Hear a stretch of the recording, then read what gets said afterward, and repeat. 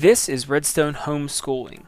I watch one of GenerikB's Redstone Academy videos and then take what I've learned and put it into practice on my own, oftentimes with disastrous results.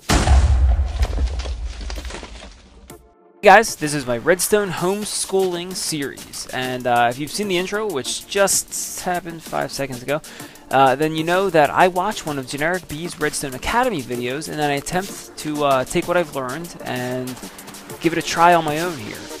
Kind of like homework. So what we're going to do is I've got things kind of set up the way he had them in episode 0, inputs and outputs. We've got our inputs here. We've got the big stone, big nose. We've got the robot penis. We've got a big square stone pancake and a big square wooden pancake. And we've got like a railway with like an eyeball on it. And we've got some TNT.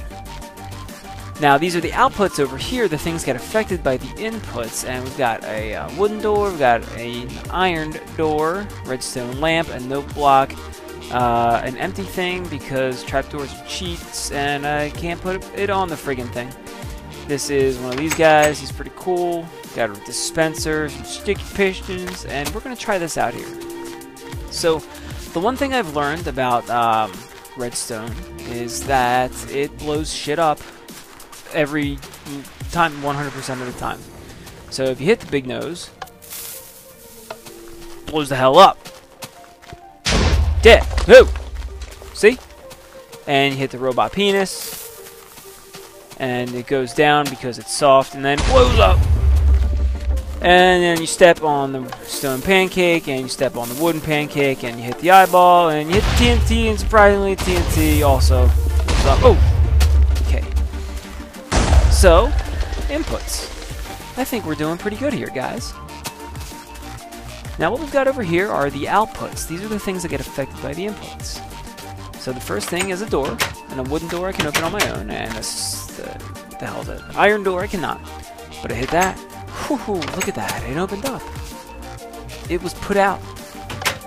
And this guy gets opened up, and this is the kind of thing you want to keep the bed intruders away. And this guy keeps your nightlight on, and this guy plays you a song. Steve's coming for you in your sleep. He's gonna watch you all night long and eat. And then this thing just cheats, and I can't put a friggin' trapdoor. Oh, okay. Trapdoor is trapping you. But he doesn't go where he's supposed to go on the friggin' thing. What happens? Does this work? Science. Come on, hit it. Oh yeah!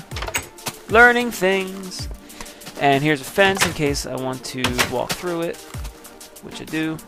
And here's a dispenser, which shoots a friggin' arrow in your face every time you hit the button. So that's great about redstone. I love it. Okay, awesome.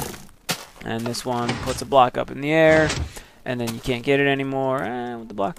And this one brings the block back down, and you can't do anything with it anyway. And then you hit this one, and it turns that red, and it friggin' explodes. Of course, why wouldn't it? Okay. So, those are the outputs. I think we're doing great here. I'm learning a ton. Come over here. I homeschooled myself all the way through college, by the way. Look how I turned out. You hit the button, big stone nose, and he hits this, and you flick the robot penis, and he turns all those guys on too, and you step on this guy, and he does a thing, and you put a robot penis on the big pancake, and he does a thing too. So all of these guys, when you press one of them, they all affect the others. Isn't that wonderful? We love these things. We love redstone. Penis. So now over here, this is the last part of it. This is a detector track on the end, and he gets affected by minecart. So if you hop in a minecart and roll over him,